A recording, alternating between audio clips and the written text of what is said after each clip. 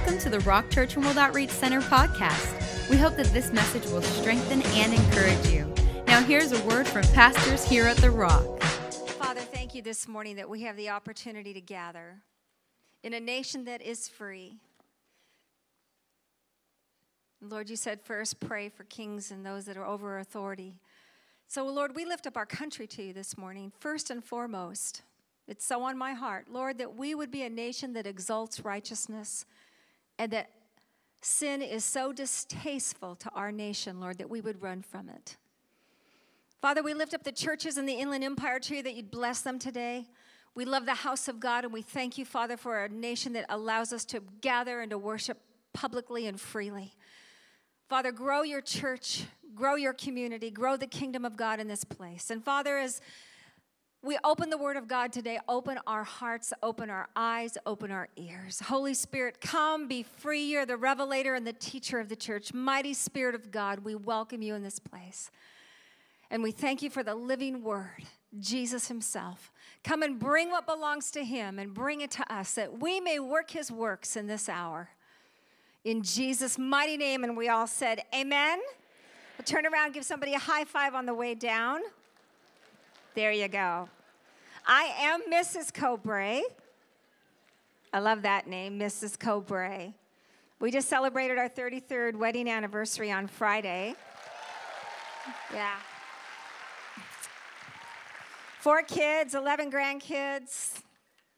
It's been a journey, an amazing journey. And this morning, my assignment is to we're going to give you 3 points. And last week, Jim taught us about what God had spoken to him for 2012 for the Rock, the year of the shout. And as you can see, our signs in 2011, everything was silenced as far as outside activities, conferences, guest speakers, mission trips, everything was canceled. And God said, I want you to take a Sabbath rest. And there was a pruning that went on. And yet in that year of silence, you can see in the shout, I don't know if you can read it or not, all the things that God did just in us as a local body, no guest speakers, just services. And it was a wonderful year of rest. But then this year, God has said, now it's time that you've been pruned and you've rested. It's time for growth. And so he said, this is the year of the shout. This is the year where you are to shout my praises, shout my name, shout my glory, shout what the Rock is doing all over into the highways and byways. And so he told us that we're to shout, and there's 3 reasons he gave us. Now, he could preach on this for probably the whole year. But there were 3 main things, and they all started with C. Do you remember? The first one was shout over our commitment. That we have something to shout about. That we are born of the Spirit of God, bone of his bone, flesh of his flesh, and that we are his children. And to shout of the vow and the commitment that we have to the Lord Jesus Christ. He wears us, we wear him. Then he said, shout about your church. As they laid the foundation of the temple in the Old Testament, they shouted as they saw that God was rebuilding the house and that the local body of Christ, now there's great churches everywhere. We are one of many. But God has called us to shout about this house, this family. The church is his body, the church is his temple, and the church is his family. And so we are the local house of God here at the Rock. And God said, I want you to shout your family name and to shout in billboards and everywhere you can what I am doing here in your own local house and in your family. Shout about your church. And then the last C was the city. God said, shout about the city. And he gave us the example of Jericho. And when they shouted, the walls came down. And God says, shout because I've given you the city. I have many people in this city. And God loves this city. And he loves the Inland Empire and Yucaipa and Redlands and Rialto and Colton and Riverside and Fontana and Beaumont and Banning and Grand Terrace and all the cities of the Inland Empire, our local community said, shout over your city. Shout the victory that you have over this city. Satan didn't pay the price for these cities. Jesus paid the price for these cities. Shout, for I've given you the city. And so he said, this week, we're going to tell you how to shout. And so that's what this is about. And my assignment is point 1. And so we're going to give you 3 points today, as well as a DVD on the church that you can hand out and some cards that Jim will explain in just a little bit. But my assignment is part 1. And so the first point, and this is the point that I'm bringing in the next few moments, is number 1, this is a God assignment. How do we shout? Well, I got to know that this is a God assignment. This is a God assignment. This is a God assignment. to shout, to tell. And we started this church 23 and a half years ago. We'll be 24 years old in June. And these are things that we learned and that I learned as a pastor's wife, sitting as one of you in the pew, just listening to my husband preach. And in Matthew chapter 28, and if I could have that up on the overhead, Jesus' last words to his disciples were, and Jesus came and spoke to them saying, all authority has been given to me in heaven and earth. These are his last days on the earth before he leaves. And the Holy Spirit comes. He says, all authority has been given to me in heaven and on earth. I love that. We know his authority is in heaven, but now it's on the earth. When he said it's finished and he took the keys of death and hell, it was finished, and Satan no longer had any authority to put people in bondage if they didn't want to be and they wanted out. All authority has been given to me on earth. And then the next part of this verse says, go ye therefore. Go therefore. In other words, this is a mandate, it's not a suggestion. Go therefore into all the world and make disciples of all nations, baptizing them in the name of the Father, the Son, and the Holy Spirit. Go. Jesus mandated that you and I would go into all the world and make disciples and tell the story and shout his praise, make his name famous, and do what he told us to do because he has the authority and he's delegated it to us. In Ephesians chapter 1, I don't have this on the overhead, but it says in the last verses of Ephesians chapter 1 that he is the head, we are the body, that in him all the fullness of the Godhead dwells, and that we are in him, so that as he is the head and we are the body, we are his legs, his mouth, his eyes, his feet. We are everything he is and that he was on this earth. That's what you and I are. I learned that we are all full-time ministers of Jesus Christ. It doesn't matter if you're a doctor, if you're a nurse, if you're a janitor, if you're a waitress. It doesn't matter if you're a mechanic. It doesn't matter what kind of costume you put on when you go to work every day. You and I are full-time ministers of Jesus Christ. I learned that. I learned that this was a mandate. This was a God assignment on my life, and it's a God assignment on your life. And if I don't realize that this is not a suggestion, but this is a mandate, I'll never go. I will never go, and I won't know how to go or what to do. Now, I just said to you that you're full-time ministers of Jesus Christ. God's put in the body fivefold ministry gifts. The apostle, first and foremost, the prophet. Then he talks about the evangelist. Then he talks about the pastor and the teacher in Ephesians chapter 4. The fivefold ministry gifts are there in the body of Christ, in the local church, to strengthen the church, the body of Christ, so that you can go out those doors during the week in your everyday lives and you can preach the gospel. St. Francis of Assisi in the 14th century made a brilliant statement, and you've heard it many times probably. Maybe you didn't know he's the one that coined it. He said, preach the gospel everywhere and at all costs. And if necessary, open your mouth. In other words, I'm to go, and my life goes before anything else. My life speaks loudly of who I am and what I do, my actions and how I live my life. But there's also a time when we need to go and we need to tell and we need to shout the message. And I had to learn that. I had to learn that this wasn't God's suggestion. This wasn't God's idea. This was God's command and mandate on my life. There's a reason why I'm here. There's a reason why you're not beamed up and I'm not beamed up as soon as we get saved and we're in heaven. God is on the earth through us, bringing the message and the demonstration of the kingdom of God everywhere we go. And guess what? There's thousands of people in this auditorium. If he multiplies his anointing and his ability on thousands, can you imagine the thousands and thousands that'll be touched as you go out with the kingdom of God and the anointing of God and the Spirit of God and the grace of God and the faith of God on your lives, and you go into the highways and byways and you compel them to come in? You're going to reach far more people than Jim will ever reach or I'll ever reach. God is into growth. He wants people. That's the first thing I learned. And along with that, I learned that God hates empty seats. He hates empty seats more than I hate empty seats. Now, I've been a pastor's wife for, 32 years. 32 years I have sat in church and I have sat service after service and either listened to my husband preach or someone else. So I know what it's like to sit in a church service. Do you ever get bored just sitting? I do. Do you ever get bored just around Christians? You should. Not bored. Maybe that's the wrong word. Unchallenged. Unchallenged. Because we love to be around each other. Mutual faith, iron sharpens iron. That's the wrong word. But as I just lived in the body of Christ as the pastor's wife, I realized that I wasn't challenged. I needed some good sinners in my life.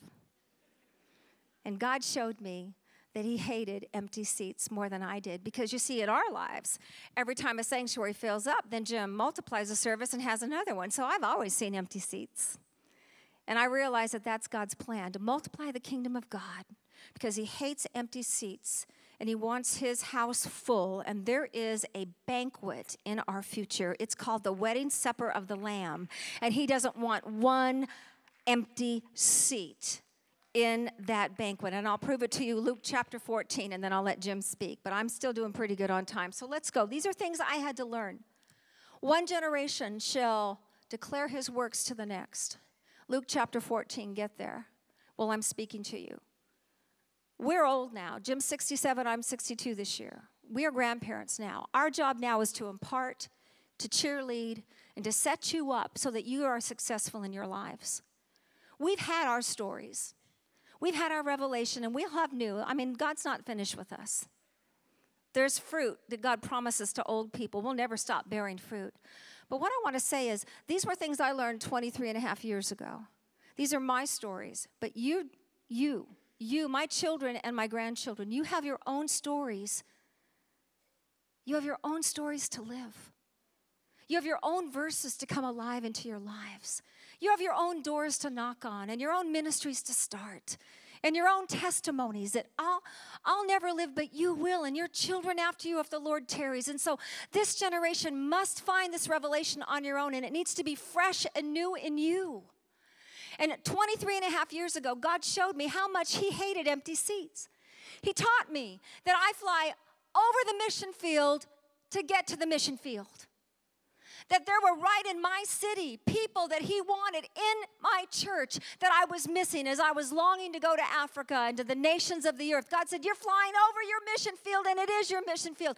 Your city is your church. Everyone that's in your city is potentially a member of your church and going to be ready for the marriage supper of the Lamb. And he showed me this in Luke chapter 14. And Jesus is preaching, and one man says, blessed are those who sup with you in the banquet of God. And he answers them with a parable. And a parable is an earthly story with a spiritual meaning. And verse 16 said, a certain man gave a great supper and invited many. So he's responding to that comment. And he sent a servant at supper time to say to those who were invited, come, for all things are now ready. But they with all one accord began to make excuses. Now I'm speaking about empty seats. They with one accord began to make excuses. The first said to him, I've bought a piece of ground and I must go and see it. I asked to have me excused. The other said, I bought 5 yoke of oxen and I'm going to test them, and I asked to have me excused. Another said, I have married and therefore I cannot come. So there were investments, there were relationships, there was work, there was all these excuses in this parable, and they said, we're too busy, we can't come. And the servant comes back to the master and he tells him what happened. In verse 21, so the servant came and reported these things to the master, and the master, being angry, he was furious, said to the servant, go out quickly into the streets and the lanes of the city and bring in here the poor, the maimed, the lame, and the blind. And the servant said, Master, it's done as you commanded, and still there's room. The master said to the servant, go into the highways and the hedges, the places where nobody wants to go, the places that are hidden, and compel them to come in, that my house may be filled. For I say to you that none of those men who were invited shall taste my supper. And I found out that God doesn't want empty seats, that there'll be excuses of people that should be there won't be there. But God says if they won't come, then you go into the streets, you go into your families, you go first to your friends, and you invite them to come in. And if they won't come because they're too busy, too distracted, and too busy with their own relationships, then you go into the highways and you go to the places that nobody wants to go, and you compel them. You drag them in that my house may not be empty. He paid too high of a price for empty seats. And there's a roaring, heinous, violent hell that is raging against our world. And if we do not stand up and shout the praises of God and the testimony of Jesus Christ and what he's done in our life and compel them. Now in the Message Bible, this verse is very well translated. In verse 22 it says, whoever you find, drag them in. I want my house full. That word compel means to drag. It means to bring in any way you can. If you got to hog tie them, kicking and screaming and drag them into the house of God, you bring them here. In other words, you're going to be resistant, but you keep going and you keep going and you keep going and you keep going until they start to come. Now, here's the thing. So I'm to go. This is a mandate. It's a God assignment. This is our God assignment is point one. So a couple of thoughts about this. I had to learn to go and not be afraid because I didn't realize that I had a lot of prejudice inside of me. I'm sure I still do, and it'll be washed and washed and washed until I go to heaven. God's never done working with us. But I had to realize that I had to go in spite of my prejudice. And every single one of us in here have prejudice. We may not see it, but it's there. And it'll glare at us if we'll start going. Some of you are prejudiced right now because a woman's talking. But that's okay because God used a jackass to talk to a wayward prophet, so he can sure use a woman. Some of you have color prejudice or age prejudice, size. It doesn't matter what it is. We're different, and God's a God of diversity, and yet we seem to be very insecure when things are very different. And God had to teach me to go. You know, I remember the first time I knocked on a door and asked somebody if they wanted food, because that's how we filled the buses, is we had to go. So I went to Fifth Street. There I was with pimps and prostitutes and hoes and everything else, and here I was, this little white woman with 3 little kids, you know, and there I am knocking on a door. I was fluorescent. I'm so white. And you know what I found out? I found that behind those doors that I was afraid of, there were just people. Just people. Just trying to live. Just trying to live and just exist, really. When we asked them, do you want some food? And they said, yeah. Do you want us to pray for you? And they said, yeah. You want to come to church? We got a bus to pick you up. And they said, yeah. They started coming, and they started walking down the aisles. The lame, the maimed, the blind, the ones nobody wanted, the ones I was afraid of, the ones. See, fill up the house of God. We have a pastor on staff. His name is Pastor Mondo. He's in the children's ministry. Mondo was a gangbanger. He had a bullet in his back until a year and a half ago when it finally popped out. God just pulled it right out of his body. He's our children's pastor. What if somebody hadn't gone to Mondo? How about Sheila? She's head of our transportation ministry. Sheila had a crack house. She was a meth addict, and she made meth. She was in prison for 4 years. She got out of prison. She got a bill from the state of California for child support. Can you imagine? She went to the child support division. She said, I've been in prison. I can't pay this. They handed her a brochure, and they said, well, see, this church, it's got a Votech school. It's going to teach you how to drive a bus or drive a truck. Go there. At least you can get a job. She got her license, her commercial truck driving license from our school. She said, this is what she said. She said, well, I guess they taught me how to drive. I should at least go to one service. She went to one service and came down the aisles and gave her heart to the Lord. Today, she's head of our transportation ministry, picking up over 22,000 people last year. What if she hadn't gone? What if we didn't have that? You see, there are ministries here. There are people right here in this auditorium that God wants to speak to you on how to go. There are new adventures and new ministries and new revelations from this generation that God wants to bring to the rock.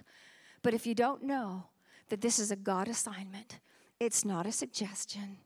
It's what we're here for, to tell the story. We won't go. Wow.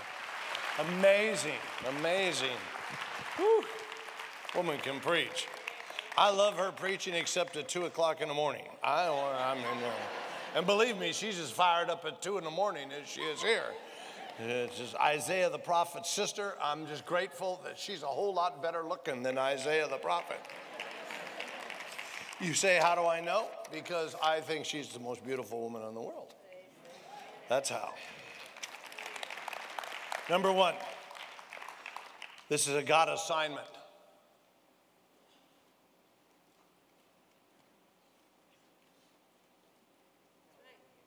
Bottom line, you don't want to do it. And you know it. Bottom line, you haven't been trained to do it. And you know it. Bottom line, you don't think you're smart enough or equipped enough. And you know it. Bottom line, you're like the rest of the American churches that make excuses. We're full of them all the time. We're not gifted enough. We're not intelligent enough. Let the preachers do that. And church in America has been designed so that you will come in, enjoy the speaker who tickles your ears. You will sing some songs that bring memories to your heart, and you will leave and call that church when in fact it's not. And somebody needs to love you enough and respect you enough and tell you that if God wants you to do this, He will equip you to do it. God would never ask you to do something, never, that He is not going to back through you to get the job done. He doesn't want to torture you. He doesn't want to put undue pressure on you. He doesn't want to ruin your life or make you feel bad about yourself. But you and I have got to get out of the mentality that this is for someone else. In Ephesians, the 4th chapter, verse number 11, it says these words. I'll just quote them to you. There's been gifts given unto you, prophets, evangelists, pastors, teachers, apostles. These fivefold ministry gifts were given unto the church as a gift. They were given on for a reason. Here's the reason, which we've missed. Verse 12 comes along for the equipping of the saints. In other words, that you become equipped to do what God would have you to do. Because you are, what Deborah says, full-time ministers of God. Now watch this. Then the verse goes on and says, for the work of the ministry. This is not whether or not you can do it or not do it. It's not whether or not you're pretty enough or gifted enough or smart enough or ordained enough or been around church long enough. That's not the issue. The issue is the fact, and it's a fact that God said, this is what I want you to do, and you are to do that. Whether you like it, feel like it, whether you want to or don't want to. That's a fact. So number one point, this is a mandate for all of us that are in here. If you're born of the Spirit of God, you have a job ahead of you. It's not just to complete your task here on earth. It's not here just to do your work. It's not here just to raise a family, have children, get an education, and have a retirement program. It's not to be a Republican or a Democrat in a free society. You are laborers of Jesus, and you are called by God to tell somebody in a lost and dying world of the goodness of God. And without that mentality, we fail right off the bat, and all we do is church and think that's good enough, when in fact it's not good enough. Now listen to me. Which brings us to point number 2.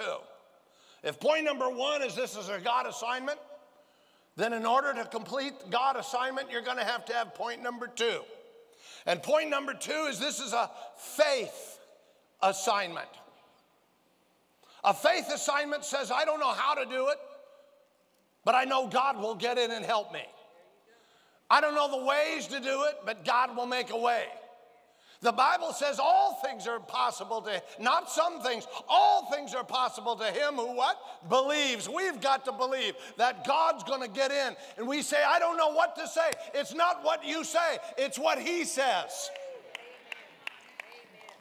Sometimes you can say something, have you ever noticed, and people hear something else.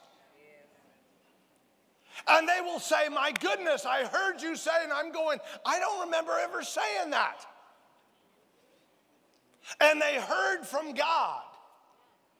And they will say, no, you said it. You said it. I say, oh, I don't remember saying that at all. In other words, I've got to believe. I've got to have faith. I've got to know that God's going to get involved with this with me. That I am not alone.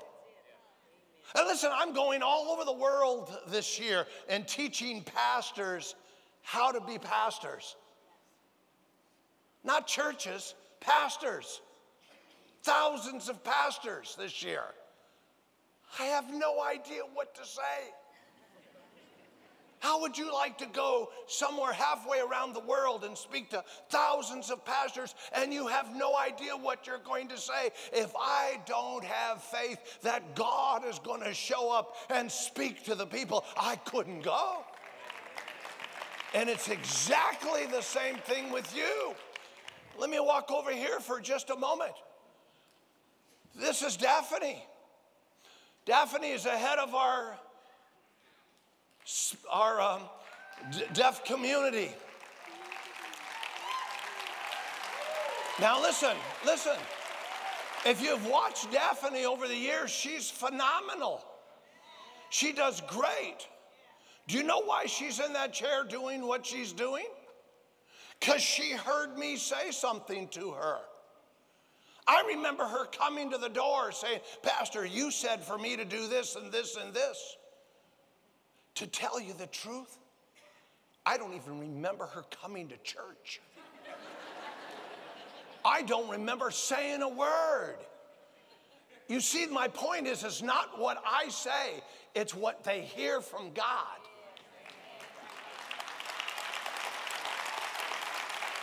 That changes people. And you have got to have faith in this. You've got to have faith that God's going to back you. Go with me to John, the 4th chapter. The woman at the well. Jesus is with his disciples. They're on their way to Galilee, and they stop in the land of Samaria, which is not a Jewish land. There, Jesus sends his disciples off into the city to get food. He's there alone, and he parks his weary body, if you will, by Jacob's well where there's water. He sits down. Don't think for a moment he doesn't know what's going to take place. He sits and waits while a woman comes to the well. She starts to draw water from the well. He speaks to her, which shocks this woman. When God speaks to you, it will shock your life.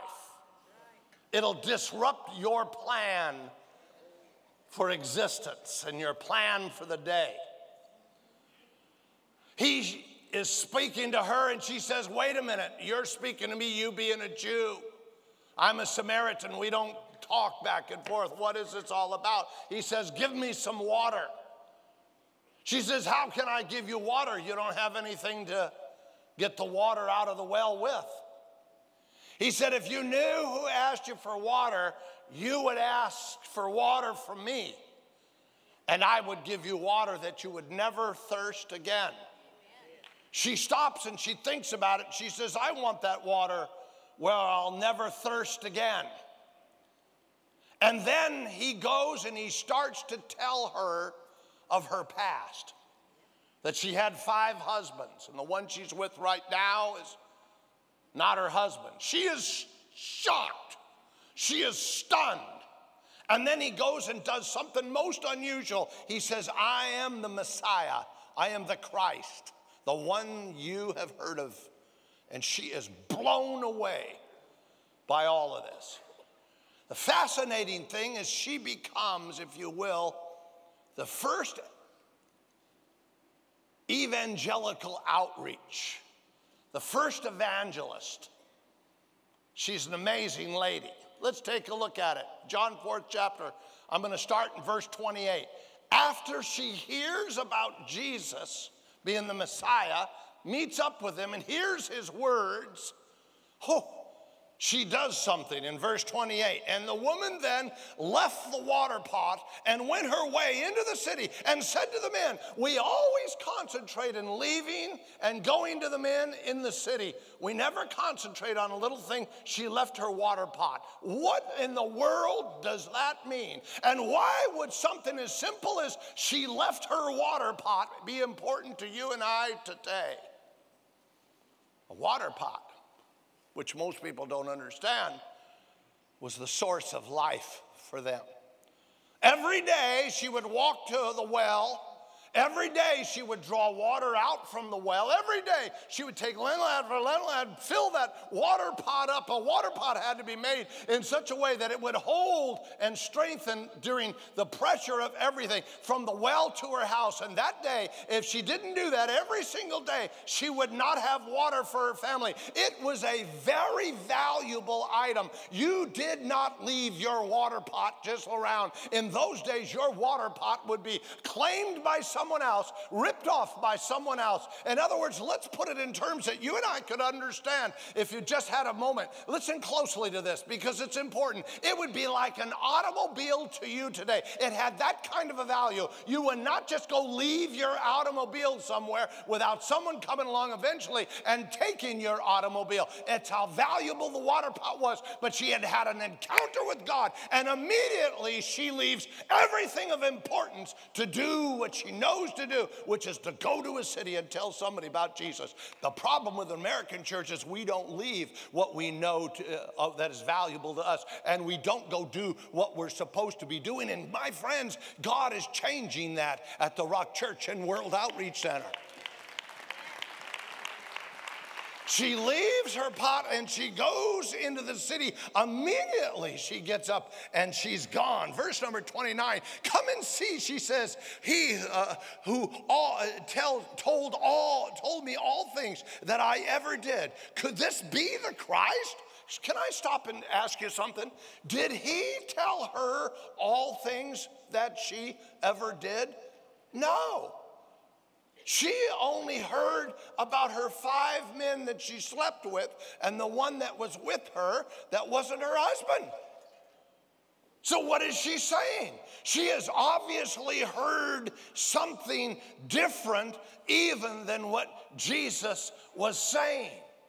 And the illustration here is that when you open your mouth, you've got to have faith to believe that they're going to hear what God wants them to hear. They're going to see into an area that only they can see in with God. They're going to understand something only they can understand. You don't need to see it. You don't need to understand it. You don't even need to speak it. You just need to say something, and God will get in there and do the rest. And that's what happened with her. Verse number 30 comes along. And they went out of the city and came to him. They would have never come out of the city and gone to Jesus if there hadn't been somebody who heard and believed and went and spoke. You have heard, you have believed. Now we need to go and we need to speak.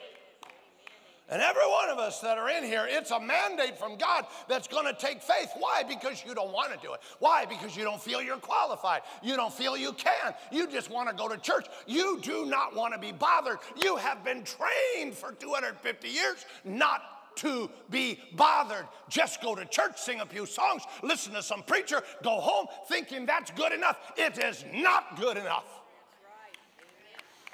And God's called you to be the instruments of the voice that's going to carry, and unless you have faith, it's never going to happen. Let's continue in the word of the Lord. Here comes his disciples, and they urge him to eat something. Verse number 32. And he says to them, I have food to eat in which you do not know. Therefore the disciples said to one another, has anybody brought him anything to eat? Verse number 34, and Jesus said, my food is to do the will of him who sent me and to finish his work, which ought to be the cry of every one of our hearts. Listen to me. If you ever had a mantra in your life, reason for living, something you want to live your life by that has greater value than anything else, Jesus says these words, my food is due to the will of him who sent me. God sending you. And to finish, did you know that you're the finishing agents of the work? And to finish his work. Did you know that you are the finishing agents of his work? The next verse comes in. Verse number 35. Jesus starts to speak to his disciples. Do you not say that there are still 4 months and there comes the harvest? Behold, I say, you lift up your eyes and look at the fields, for they are already white for the harvest. In other words, he says, do you not say that there's a... Did you hear them say anything? Did you read anywhere where they said, eat something, the harvest isn't for 4 more months? Do you read that anywhere? I'm sure his disciples are saying one to another, did you say something about the harvest to him? No, dude, man, I didn't say anything. I don't know what he's talking about. I was just eating over here. And all of a sudden, out of the blue, he starts to talk about, don't say that the harvest is 4 months off. You know what he just said when it comes to reaching people? Stop making excuses. Open your eyes and see that today is the day. Wait a minute, we're all full of excuses and you know it. I'm not smart enough. I don't know how to do this. Let me tell you something. One woman came in here, a sinner woman. I remember her. She walked up to the church service in the morning, got saved. I remember the tears running down her eyes. I remember her getting saved. We met her right after church service in the first time visitors area. Then she came back the next week. She told me this story. She says, I got saved in the morning. I brought 14 of my family members that night and they all got saved. Did she have to go to Bible school to do it? Did you have to have a bunch of verses to do it? Did you have to know what to say to do it? She didn't know what she was doing. She had no idea. Man, she had no concept of what the scripture had to say. She just opened her mouth. They heard what they needed to hear. They got into a place where they could get right with God. We're talking about shouting a shout. We're talking about having faith to shout it. We're talking about, yes, you don't know how to do it. No, there's no doubt about you don't want to do this. There's no doubt about it. You've been geared and trained over the years to do nothing. But all of a sudden, guess what? God's putting a Band-Aid on every single one of us. There's a job we've got ahead of us. We are the full-time ministers of Jesus Christ. Now, point number 1 is that this is our God assignment. Can't get away from it. Point number 2. That this is a faith assignment. And point number 3 is this is a grace assignment. That grace is going to empower the assignment. You got to trust in grace. We have a little saying around this so we can understand grace together. Some of you know it. You ought to say it out loud with me. It goes like this. Grace, God's sovereign divine ability to get the job done on our behalf when we can't do it. Let me tell you something. Only a few of you have said that. The rest of you must not know it. So therefore, listen closely to what I'm just said. It says these words, God's sovereign divine ability to get the job done on my behalf when I can't do it. In other words, grace comes in where I fall short and picks up the difference and makes the job get done. That's what grace is all about. I love the way Deborah says grace. God's power in me to do what God's word demands of me. Grace. I got to know that God's grace. Here's this guy. His name is Paul. The most unlikely man to be one of the greatest disciples and apostles of Jesus Christ since the birth and resurrection of Jesus. Writer of 2/3 of the New Testament. The only one that had a time period called grace that introduced grace to the church. Peter didn't. James didn't. John, who walked with Jesus, didn't. Only Paul understood the depth of grace. Here's what Paul writes about his life. 1 Corinthians, 10th chapter, verse 15. Pop it up on the overhead. Chapter 15, verse 10, I'm sorry. 1 Corinthians 15:10. It says, but by grace of God, I am what I am. Stop right there. If you're the full-time ministers of God, it's by the grace of God you'll be the full-time ministers of God. Faith in what God has called you to do, and His grace that makes it happen. It's grace that takes you beyond yourself.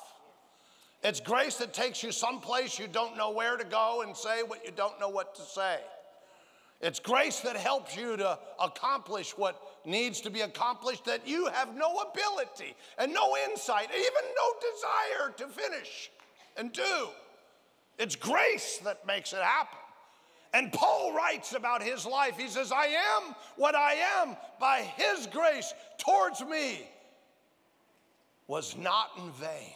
Did you know that he also makes a statement there that the grace of God towards you and me could be in vain if we don't respond with an attitude of knowing this is God, put faith to it, and allow grace to work in it? More abundantly, he says these words. He says, but I labored. And I highlight this. That means there's something you got to do. A lot of people say, it's the grace of God will make it happen. I don't have to do anything. Wrong. You got to put in your labor. You'll show your faith by your works. Are you following me? A lot of people say, well, I got faith. I don't have to work. I want you to know something. You need to read your Bible. And he makes this statement, I labored. What does that mean? He got in and put himself in a place where he didn't want to go. Think he wanted to be shipwrecked? Do you think he wanted to be snake bit? Do you think he wanted to be beaten? Do you think he wanted to be in prison? How would you like to be in a prison and yet have the mandate to reach the world with the gospel of the Lord Jesus Christ and you're in prison? He never had a concept that today, thousands of years later, we would be talking the words that he penned while he was in prison. You got to be kidding me. I labored more abundantly than they all. Who's the they all? Have you ever thought about who the they all are? I labored abundantly more than they all. Peter? James? John? The other disciples? Well, when I read my Bible and I see Paul in prison for years in Jerusalem, I don't see Peter coming to his rescue. He was there. I don't see James, the head of the Jerusalem church. Paul is in prison. I don't see James coming after him, sticking up for him.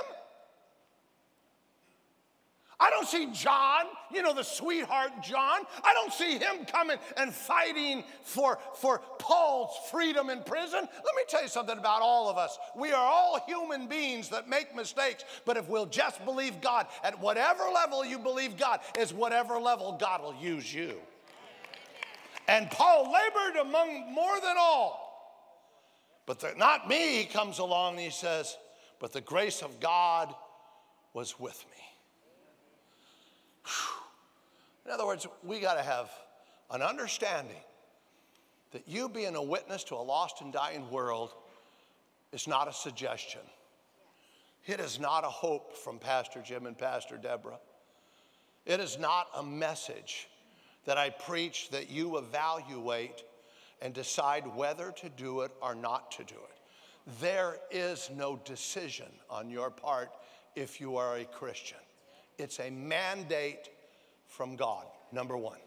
Number two, you got to have faith that if God called you to do it, He'll back you. And sometimes you're going to have to leave your water pots to get into the cities. Three, you got to know that grace is what empowers you to make this work. Today, I know where you're at. You kind of wish you went to Calvary Chapel or Emmanuel Baptist or one of the other great churches in the area. Today, you came here, and today, Pastor Jim is in your face. Because this is about the people. This is about the people that are in your life.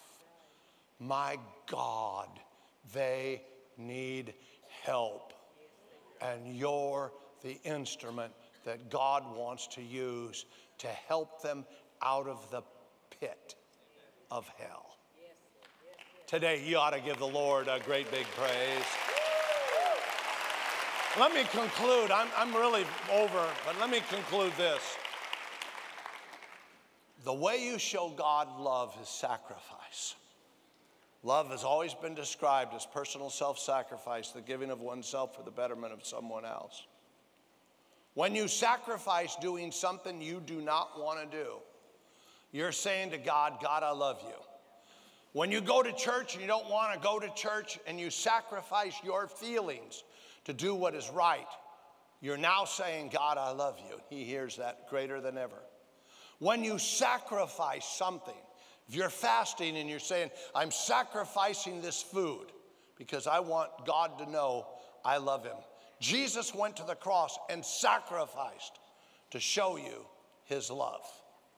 You do not want to be the witnesses that God's requiring us to be. But when you get out of yourself and you sacrifice, then here's what it means. You're making a real statement, not just with cheap words, but with your life. God, I love you. For God so loved the world that he gave his only sacrifice. No greater love than he that gives his life for another. Sacrifice. And that's what this is going to take. I'm not expecting you to be excited about this.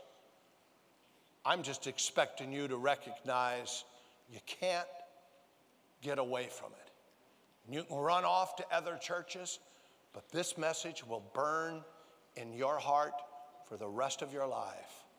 And let me just say this to you. If you hang around this place, get ready for an adventure of your life. It's going to be great. Come on, somebody. Give the Lord a great big shout. Woo! I want to make sure everybody's all right. I don't have much time today. I usually go through an altar call that explains where you're really at. Today, I'm not going to do that. Today, I'm just going to ask you. You hear me now. Listen, before you leave. Don't leave this place and go to hell. In order for you to get to heaven, you must be born again. Hear me. You need to get born again. Born again means you need to give God all of your heart and give God all of your life. It's an all or nothing relationship with Jesus. Giving God all of your heart and all of your life. That's what this is all about. Jesus said these words, you must. In order to have eternal life, you must be born again. Which means you're going to have to give. He won't steal, won't take it from you. He could have made robots by the tens of thousands, but he didn't. By the millions and trillions that all worship him, but he didn't. He gave you a free will choice. The day is this. Will you choose to give God all of your heart? Will you choose to give God all of your life? Without that, you're not saved and you're not going to make it to heaven. Because you can't get there on your good looks or your education or being a nice, good, friendly person. You're going to have to give God all of your heart and give God. And you know, it's you I'm talking to. You know it's you. Stop messing around with God. You know it's you.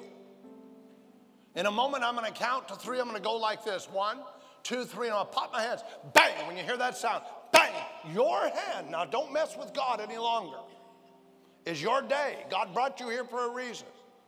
To give him all of your heart, give him all of your life. He says, if you confess me before men, I'm a man, I'll see it. He says, I'll confess you before my Father. But if you deny me, I'll deny you, Jesus says. Well, sit there like this when you know you need to get right with God. Today is your day. All across this auditorium, I'm not going to mess with you. I'm just going to tell you, today you know you need to give God all of your heart, and you know it. Now, are you going to do something about it or just sit back? It's your time to give God your heart and your life. I'm going to count to 3. Who should raise their hand? If you've been running from God instead of to God, I'm speaking to you. You've never given him all of your heart, I'm speaking to you. If you've never given him all of your life, I'm speaking to you. If you're one of those people that are in here and you're not sure, make sure. Today, I'm speaking to you. All across this auditorium, today is your day of salvation. I'm counting. This is it. You sit there and just stare at me if you want. But someday you will stand before God, and I'm going to tell you something. You want to hear, well done, good and faithful servant. Come into the joy of the Lord. You do not want to hear, go from you worker of iniquity. I know you not. Those are the wrong words. And I'm telling you, your whole destiny is on a hinge for this moment. Today is your day. I'm counting to 3. Here it is. I'm done. 1, 2, 3. Let me see your hands. Let me see your hands. There's 1, 2, 3, 4, 5, 6, 7, 8, 9, 10. Thank you. 11, 12, 13, 14, 15. Thank you. 16. Thank you. 17. Thank you. God bless you. Anybody else? There's 17 wise people already. Anybody else? Thank you. There's 18. God bless you. Go ahead. You can put your hands down. I count you guys back there. Might be one extra back there, but I think I counted all of you. 18 wise people. Where are you? 19. Where are you? 20. Thank you. There's 19. God bless you. Where are you? 20. You need to get your hand up and let's go for God. Come on. Thank you. Up on top, there's 20. God bless you. Let's give the Lord a great big praise. Now, here's what I want you to do. All 20 of you, don't mess with me now. Don't mess with God. You say you're going to give God all of your heart, all of your life. All 20 of you, get a hold of your coat, purse, sweater, Bible, friend. I want you to get your stuff. I want you to check everybody else. Check with your neighbor. Make sure they're okay. Say, neighbor, come on, I'll go with you if you need to. Check with your neighbor. And I want you to get out of your seat, all 20 of you, and anybody that should have raised your hand but you didn't. Get in the aisle and meet me right here in front. No one leaves during this period of time. That's rude. Don't be rude. Let the people come. If you raised your hand, you're serious about God, get out of your seat. Get up here right now. Come on. Lord, I give you my heart. Come on. I give you my soul. Come on. And I live for you alone. Come on. Every breath that I take, every moment I'm away. Lord, have your way. Come on home. Lord, get out of your seat. Come on home. Heart. I give you my soul. And I'll live for you alone. Every breath that I take. Well, thank God you guys have come. Thank God, thank God, thank God. Everybody up here, congratulations. Now listen, you don't get saved by just walking up front. That's cool. This guy over here, look to your left. See him waving at you? His name is Pastor Dave. Good guy. No weird stuff goes on, I promise you. He's going to lead you in a prayer. He's going to give you some free information. And he's going to tell you about a program we have called Spiritual Personal Trainers. That's simple. That's simple. Then let you come right back out. People you came with, they'll wait for you. Only takes a few moments. Please make a left turn. Follow Pastor Dave right over there. Come on, let's give the Lord a great big praise.